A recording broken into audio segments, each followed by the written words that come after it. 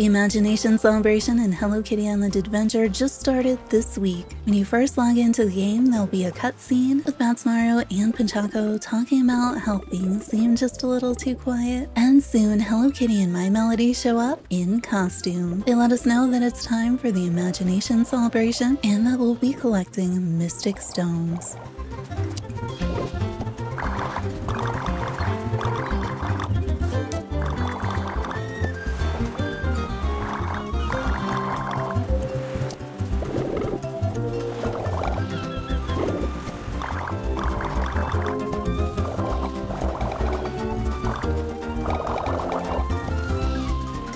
The Mystic Stones are the event currency that we'll be collecting throughout the event. As usual, they're scattered around Seaside Resort, and you can get them from 4 daily tasks each day. There'll be 7 to collect around the resort, so you can get a total of 11 each day between picking them up on the island and doing the daily quests. As usual, we can exchange this event currency at the event stand for themed furniture. Be sure to bring Tuxedo Sam with you for a chance of getting duplicates. At the event stand, we'll be able to get the Royal Banner for 25, the Royal Bed for 30, the Brazier for 20, Royal Chair for 25, Stone Column for 10, Stone Sconce Column for 12, the Imagination Celebration event stand. This is a miniature version of the event stand for 25, the Floor for 20, the Stone Half Wall for 12, the Long Stone Table for 25, Stone Block Pedestal for 5, the Mystic Stone Display for 15, and the Wall for 20. As usual, there is a login bonus calendar, and it looks like all the event clothing is going to be on these login bonus calendars. We have a part 1, which means that there will probably be a part 2 and a finale calendar like we've seen in the past. On the part 1, we have the princess dress, the princess hat, a wizard robe, and a second princess dress. This second one is the Hello Kitty princess dress. You'll notice with that gold background, we expect that we would not be able to dye it. However, the regular princess dress and probably the other clothing that we see on here with that purple background, we can dye. So if you bring your princess dress over to the dye station at Tuxedo Sam's shop, we have 7 different colors to choose from. As of right now, we don't know if we'll end up getting multiples of these like we have with some of the other clothing items in the past, or if it'll just be this one that you dye into whatever color you want. It looks like the same thing will happen with the wizard robe and with the princess hat. If we look at the collection for the event, we have 14 different furniture items. Now we saw 13 of these at the event stand, so it looks very likely that we'll have to get that double bed from the dessert boat again, which means you'll have to plan on getting 2 of the regular beds from the event stand. So if you did get 1 of everything and 2 of that single bed, so you can turn 1 into the double bed and finish your collection, you are going to need